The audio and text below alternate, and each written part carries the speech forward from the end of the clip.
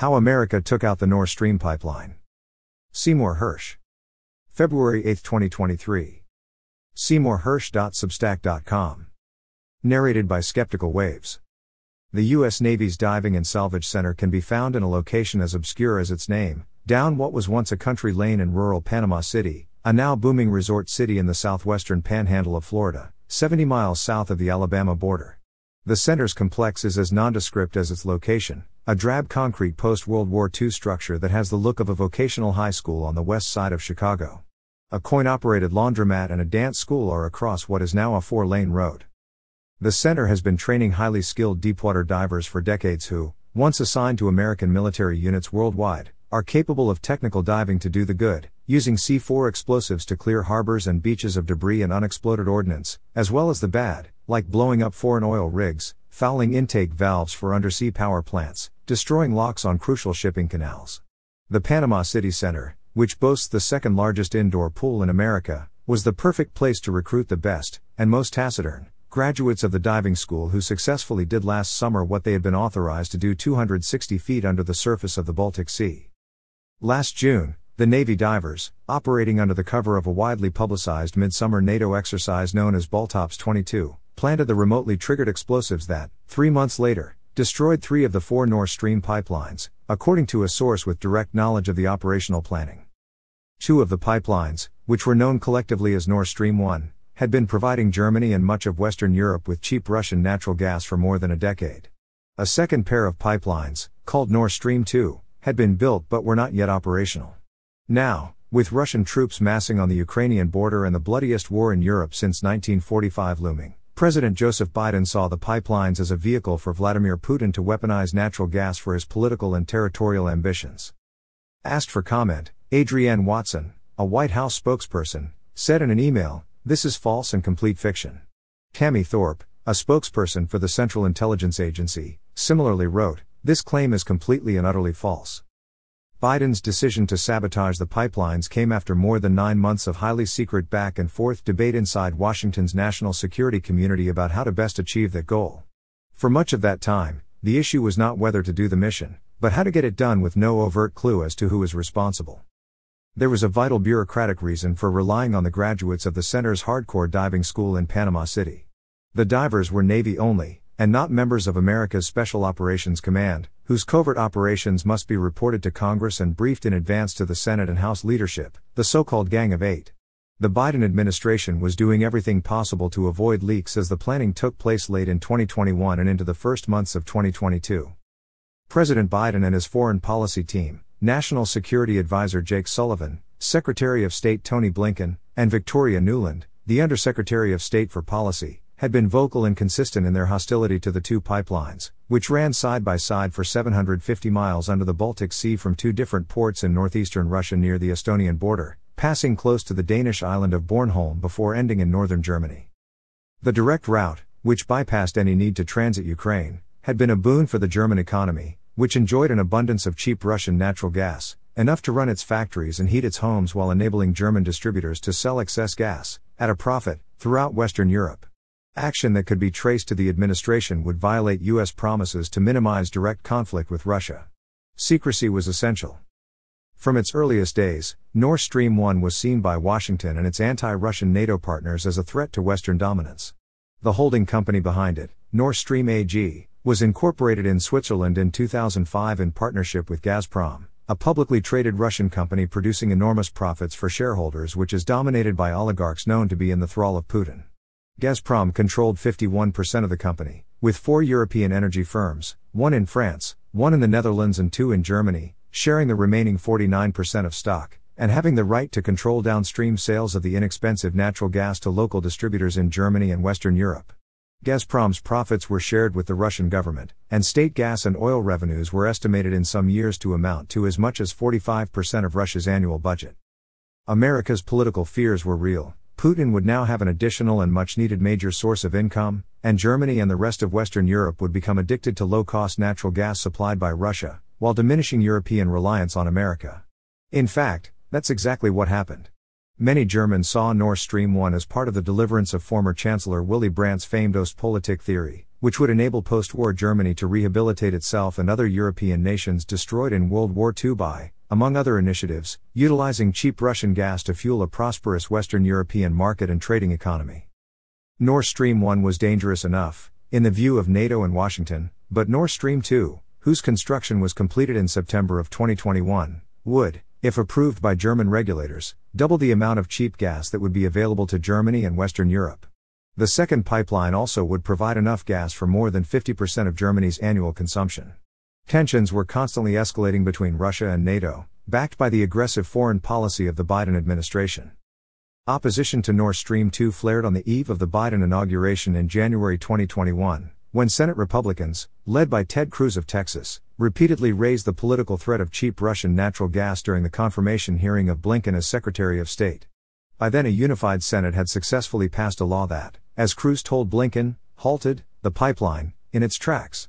There would be enormous political and economic pressure from the German government, then headed by Angela Merkel, to get the second pipeline online. Would Biden stand up to the Germans? Blinken said yes, but added that he had not discussed the specifics of the incoming president's views. "I know his strong conviction that this is a bad idea, the Nord Stream 2, he said. I know that he would have us use every persuasive tool that we have to convince our friends and partners, including Germany, not to move forward with it." A few months later, as the construction of the second pipeline neared completion, Biden blinked. That May, in a stunning turnaround, the administration waived sanctions against Nord Stream AG, with a State Department official conceding that trying to stop the pipeline through sanctions and diplomacy had always been a long shot. Behind the scenes, administration officials reportedly urged Ukrainian President Volodymyr Zelensky, by then facing a threat of Russian invasion, not to criticize the move. There were immediate consequences. Senate Republicans, led by Cruz, announced an immediate blockade of all of Biden's foreign policy nominees and delayed passage of the annual defense bill for months, deep into the fall. Politico later depicted Biden's turnabout on the second Russian pipeline as the one decision, arguably more than the chaotic military withdrawal from Afghanistan, that has imperiled Biden's agenda. The administration was floundering, despite getting a reprieve on the crisis in mid-November, when Germany's energy regulators suspended approval of the second Nord Stream pipeline. Natural gas prices surged 8% within days, amid growing fears in Germany and Europe that the pipeline suspension and the growing possibility of a war between Russia and Ukraine would lead to a very much unwanted cold winter. It was not clear to Washington just where Olaf Scholz, Germany's newly appointed chancellor, stood. Months earlier, after the fall of Afghanistan, Scholz had publicly endorsed French President Emmanuel Macron's call for a more autonomous European foreign policy in a speech in Prague, clearly suggesting less reliance on Washington and its mercurial actions. Throughout all of this, Russian troops had been steadily and ominously building up on the borders of Ukraine, and by the end of December more than 100,000 soldiers were in position to strike from Belarus and Crimea. Alarm was growing in Washington, including an assessment from Blinken that those troop numbers could be doubled in short order. The administration's attention once again was focused on Nord Stream. As long as Europe remained dependent on the pipelines for cheap natural gas, Washington was afraid that countries like Germany would be reluctant to supply Ukraine with the money and weapons it needed to defeat Russia. It was at this unsettled moment that Biden authorized Jake Sullivan to bring together an interagency group to come up with a plan. All options were to be on the table. But only one would emerge. Planning. In December of 2021, 2 months before the first Russian tanks rolled into Ukraine, Jake Sullivan convened a meeting of a newly formed task force, men and women from the Joint Chiefs of Staff, the CIA, and the State and Treasury Departments, and asked for recommendations about how to respond to Putin's impending invasion. It would be the first of a series of top-secret meetings, in a secure room on a top floor of the old Executive Office building, adjacent to the White House, that was also the home of the President's Foreign Intelligence Advisory Board, FIAB. There was the usual back-and-forth chatter that eventually led to a crucial preliminary question. Would the recommendation forwarded by the group to the President be reversible, such as another layer of sanctions and currency restrictions, or irreversible, that is, kinetic actions, which could not be undone? What became clear to participants, according to the source with direct knowledge of the process, is that Sullivan intended for the group to come up with a plan for the destruction of the 2 Nord Stream pipelines, and that he was delivering on the desires of the President. Over the next several meetings, the participants debated options for an attack. The Navy proposed using a newly commissioned submarine to assault the pipeline directly. The Air Force discussed dropping bombs with delayed fuses that could be set off remotely. The CIA argued that whatever was done, it would have to be covert. Everyone involved understood the stakes. This is not kiddie stuff, the source said. If the attack were traceable to the United States, it's an act of war. At the time, the CIA was directed by William Burns, a mild-mannered former ambassador to Russia who had served as Deputy Secretary of State in the Obama administration. Burns quickly authorized an agency working group whose ad hoc members included, by chance, someone who was familiar with the capabilities of the Navy's deep-sea divers in Panama City. Over the next few weeks, members of the CIA's working group began to craft a plan for a covert operation that would use deep-sea divers to trigger an explosion along the pipeline. Something like this had been done before. In 1971, the American intelligence community learned from still undisclosed sources that two important units of the Russian Navy were communicating via an undersea cable buried in the Sea of Okhotsk, on Russia's far east coast. The cable linked a regional Navy command to the mainland headquarters at Vladivostok. A hand-picked team of Central Intelligence Agency and National Security Agency operatives was assembled somewhere in the Washington area, under deep cover, and worked out a plan, using Navy divers, modified submarines and a deep submarine rescue vehicle, that succeeded, after much trial and error, in locating the Russian cable. The divers planted a sophisticated listening device on the cable that successfully intercepted the Russian traffic and recorded it on a taping system. The NSA learned that senior Russian Navy officers, convinced of the security of their communication link, chatted away with their peers without encryption. The recording device and its tape had to be replaced monthly, and the project rolled on merrily for a decade until it was compromised by a 44-year-old civilian NSA technician named Ronald Pelton who was fluent in Russian. Pelton was betrayed by a Russian defector in 1985 and sentenced to prison. He was paid just $5,000 by the Russians for his revelations about the operation, along with $35,000 for other Russian operational data he provided that was never made public.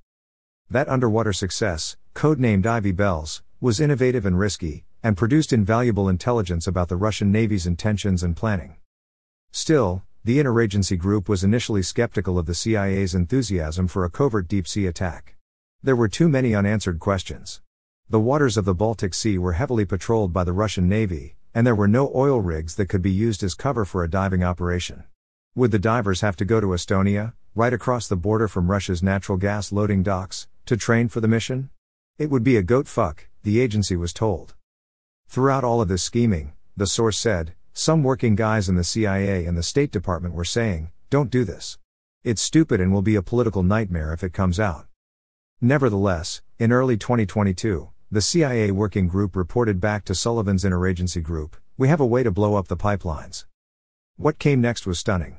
On February 7, less than 3 weeks before the seemingly inevitable Russian invasion of Ukraine, Biden met in his White House office with German Chancellor Olaf Scholz, who, after some wobbling, was now firmly on the American team. At the press briefing that followed, Biden defiantly said, if Russia invades, there will be no longer a Nord Stream 2. We will bring an end to it. 20 days earlier, Undersecretary Nuland had delivered essentially the same message at a State Department briefing, with little press coverage. I want to be very clear to you today, she said in response to a question. If Russia invades Ukraine, one way or another Nord Stream 2 will not move forward. Several of those involved in planning the pipeline mission were dismayed by what they viewed as indirect references to the attack. It was like putting an atomic bomb on the ground in Tokyo and telling the Japanese that we are going to detonate it, the source said. The plan was for the options to be executed post-invasion and not advertised publicly. Biden simply didn't get it or ignored it. Biden's and Nuland's indiscretion, if that is what it was, might have frustrated some of the planners. But it also created an opportunity. According to the source, some of the senior officials of the CIA determined that blowing up the pipeline no longer could be considered a covert option because the president just announced that we knew how to do it. The plan to blow up Nord Stream 1 and 2 was suddenly downgraded from a covert operation requiring that Congress be informed to one that was deemed as a highly classified intelligence operation with U.S. military support. Under the law, the source explained, there was no longer a legal requirement to report the operation to Congress. All they had to do now is just do it, but it still had to be secret. The Russians have superlative surveillance of the Baltic Sea. The agency working group members had no direct contact with the White House, and were eager to find out if the president meant what he'd said, that is, if the mission was now a go. The source recalled, Bill Burns comes back and says, do it. The operation. Norway was the perfect place to base the mission. In the past few years of East-West crisis, the U.S. military has vastly expanded its presence inside Norway, whose western border runs 1,400 miles along the North Atlantic Ocean and merges above the Arctic Circle with Russia. The Pentagon has created high-paying jobs and contracts, amid some local controversy, by investing hundreds of millions of dollars to upgrade and expand American Navy and Air Force facilities in Norway. The new works included, most importantly, an advanced synthetic aperture radar far up north that was capable of penetrating deep into Russia and came online just as the American intelligence community lost access to a series of long-range listening sites inside China. A newly refurbished American submarine base, which had been under construction for years, had become operational, and more American submarines were now able to work closely with their Norwegian colleagues to monitor and spy on a major Russian nuclear redoubt 250 miles to the east, on the Kola Peninsula. America also has vastly expanded a Norwegian air base in the north and delivered to the Norwegian Air Force a fleet of Boeing-built P-8 Poseidon patrol planes to bolster its long-range spying on all things Russia. In return, the Norwegian government angered liberals and some moderates in its parliament last November by passing the Supplementary Defense Cooperation Agreement, SDCA. Under the New Deal, the U.S. legal system would have jurisdiction in certain agreed areas in the north over American soldiers accused of crimes off base, as well as over those Norwegian citizens accused or suspected of interfering with the work at the base. Norway was one of the original signatories of the NATO Treaty in 1949, in the early days of the Cold War. Today, the Secretary-General of NATO is Jens Stoltenberg, a committed anti-communist, who served as Norway's Prime Minister for 8 years before moving to his high NATO post, with American backing, in 2014. He was a hardliner on all things Putin and Russia who had cooperated with the American intelligence community since the Vietnam War. He has been trusted completely since. He is the glove that fits the American hand, the source said. Back in Washington, planners knew they had to go to Norway. They hated the Russians, and the Norwegian Navy was full of superb sailors and divers who had generations of experience in highly profitable deep-sea oil and gas exploration, the source said. They also could be trusted to keep the mission secret. The Norwegians may have had other interests as well. The destruction of Nord Stream, if the Americans could pull it off, would allow Norway to sell vastly more of its own natural gas to Europe. Sometime in March, a few members of the team flew to Norway to meet with the Norwegian Secret Service and Navy. One of the key questions was where exactly in the Baltic Sea was the best place to plant the explosives. Nord Stream 1 and 2, each with 2 sets of pipelines, were separated much of the way by little more than a mile as they made their run to the port of Greifswald in the far northeast of Germany.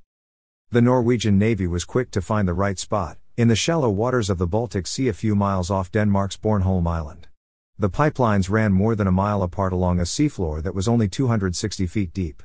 That would be well within the range of the divers, who, operating from a Norwegian Alta-class mine hunter, would dive with a mixture of oxygen, nitrogen and helium streaming from their tanks, and plant-shaped C4 charges on the 4 pipelines with concrete protective covers. It would be tedious, time-consuming and dangerous work, but the waters off Bornholm had another advantage: there were no major tidal currents, which would have made the task of diving much more difficult. After a bit of research, the Americans were all in. At this point, the Navy's obscure deep diving group in Panama City once again came into play. The deep-sea schools at Panama City, whose trainees participated in Ivy Bells, are seen as an unwanted backwater by the elite graduates of the Naval Academy in Annapolis, who typically seek the glory of being assigned as a SEAL, fighter pilot, or submariner. If one must become a black shoe, that is, a member of the less desirable surface ship command, there is always at least duty on a destroyer, cruiser or amphibious ship. The least glamorous of all is mine warfare. Its divers never appear in Hollywood movies, or on the cover of popular magazines. The best divers with deep diving qualifications are a tight community, and only the very best are recruited for the operation and told to be prepared to be summoned to the CIA in Washington, the source said.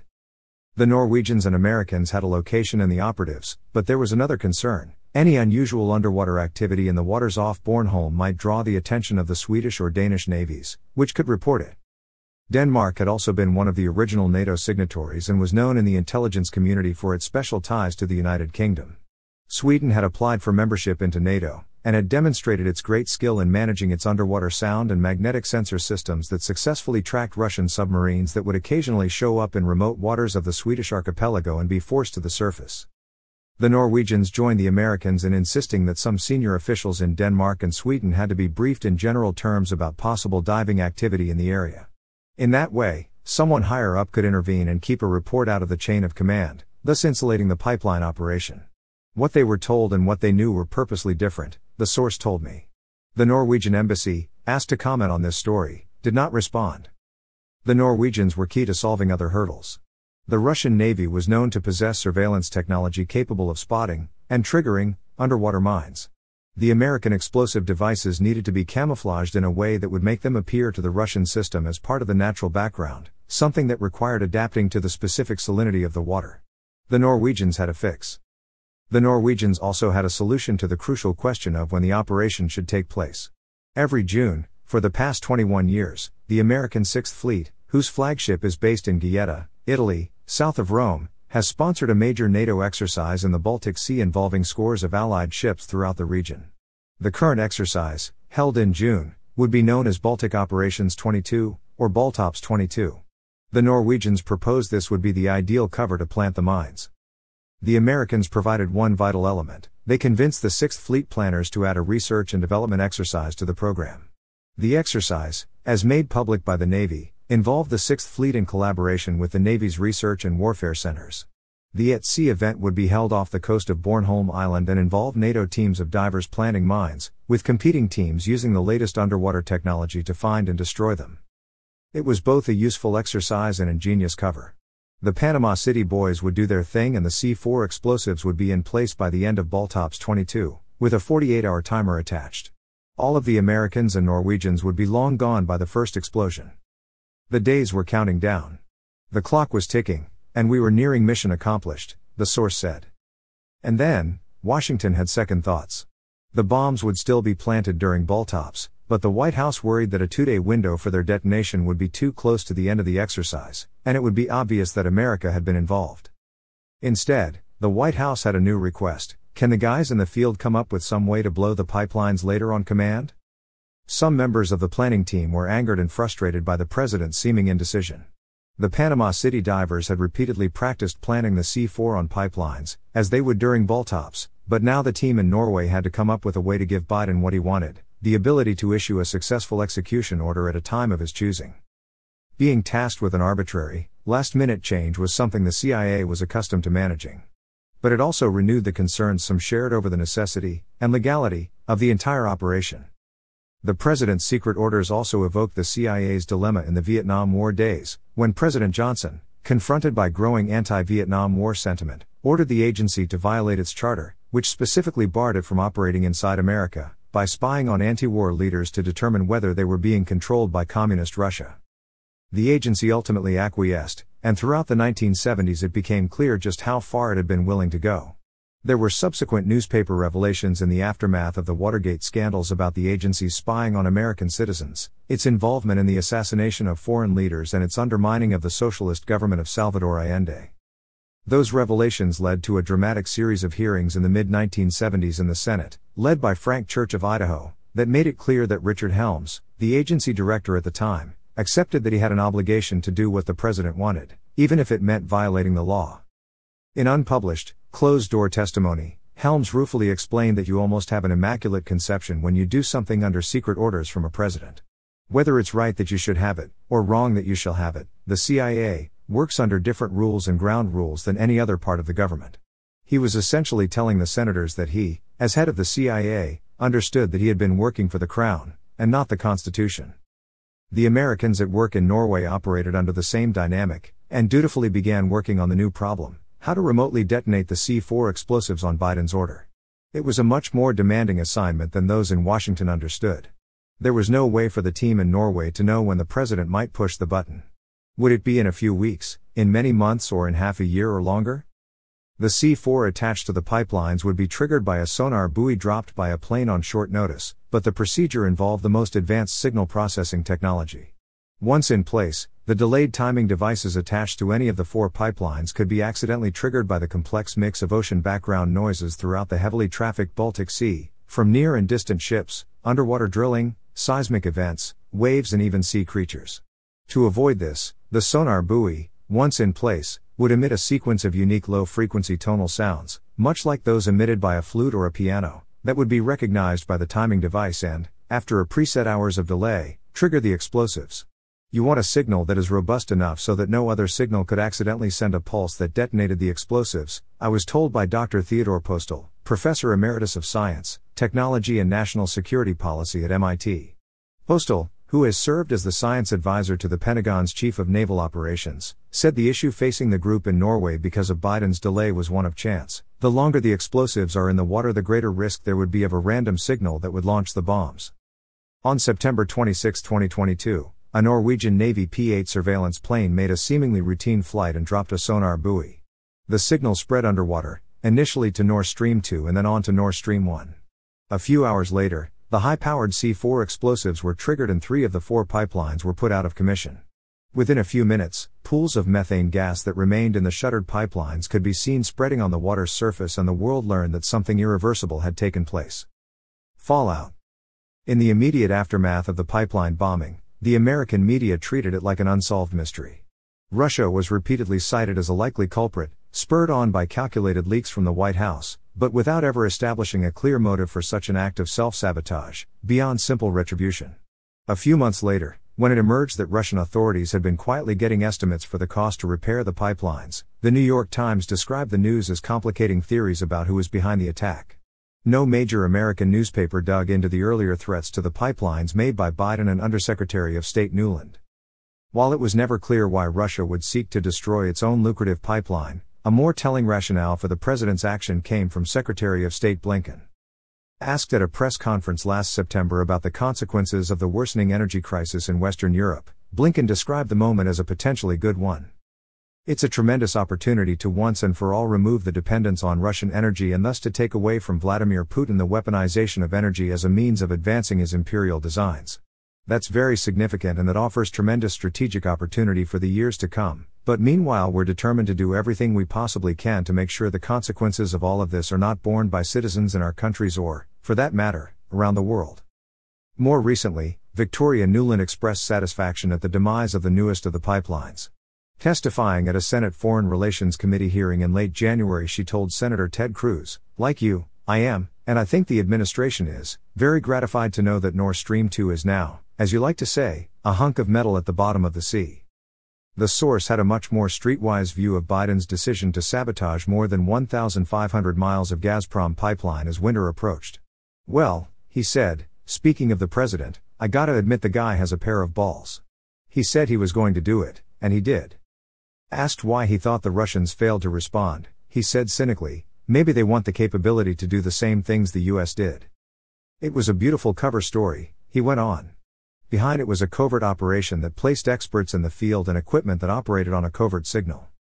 The only flaw was the decision to do it.